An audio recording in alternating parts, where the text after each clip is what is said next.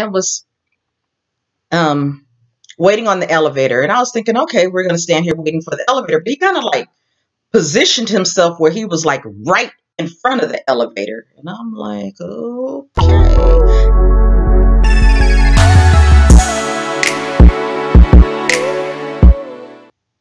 Hi Dawnies, welcome back to my channel. Happy New Year, happy decade. So if you're new to my channel, I just want you to know that this is a story time channel. Some of the stories are funny, some are sad, some are ridiculous, and some are all the same, all in one story. My mom would say it's like a bad sitcom. Stay tuned. So today's story is going to be about yet again, these men in Atlanta. But it's not about a man trying to pick me up this time. Actually, that'll be another story coming soon. Anyway, back in November 2019, when it was like that winter chill that hit, like it was sunny the day before, then it got real cold the following day. This story is centered around that day. I can't remember if it was November 1st or November 12th, but anyway, I know I was going to my physical therapy out there in Dunwoody. Excuse me, Sandy Springs. Anyway, so I was going to Sandy Springs. I was on the train. I got off at the medical center, and this guy, he looked at me, but I don't think he really saw me, because he looked at me, then he pressed the button to the elevator, and for some reason that elevator at Northside, or the medical center, takes forever to come to the top level. I don't know who calibrated that elevator or the elevators at Northside, because the ones at Northside, they don't even let you get on the elevator. People come off and that's it. They don't give you time to get on. But I digress as usual. This is going to be a short video.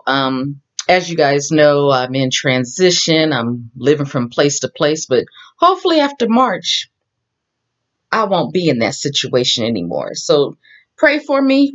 Those who out there that do pray that everything will be fine after March. Anyway, so like I said, the man was waiting on the elevator, and I was thinking, okay, we're going to stand here waiting for the elevator. But he kind of like positioned himself where he was like right in front of the elevator, and I'm like, okay. And now I'm all bundled up, not really paying attention, because I know people are just strange. But anyway, so all of a sudden,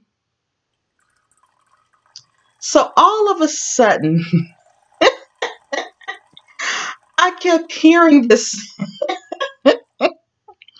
this trickle, and I'm like, really, dude? Really? You decide. Now, you know, there's signs in the elevator that say don't do that in the elevator, but I guess he decided, well, since I can't do it in the elevator, I'm going to do it outside the elevator. But did you not see me standing right here at the elevator? You just thought that was a thing to do? I mean, I guess he was modest because he had his back towards me, but dude, really? Why did you choose this moment in time to think that was the thing to do? Anyway, I got frustrated because the elevator took forever to come, and I was like, excuse me, can I get on the elevator? And he's like, oh. And the elevator did finally open up, and I go to the top level and go to try to get to my appointment, right? Meanwhile, he's at the top level trying to see if one of the bathroom doors are open. And then he happens to look at me like if he's shy or something, like, oh my God, I'm so embarrassed. And I'm like, dude, when we were downstairs, you looked directly at me, but maybe he didn't see me. You know how people see you, but they don't see you? Maybe it was one of those things.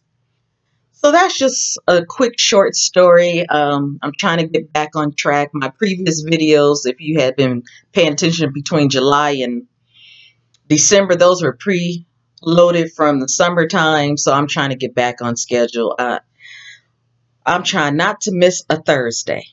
Anyway, Dawnies, remember to toast to life, because it always makes for a great story. Now, I don't remember how this works. Oh, I got a new computer. Yay!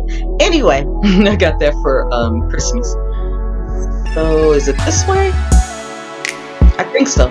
Make sure you check out all all my other videos on the channel. Remember to subscribe, hit the bell, and I'll see you next week. Bye.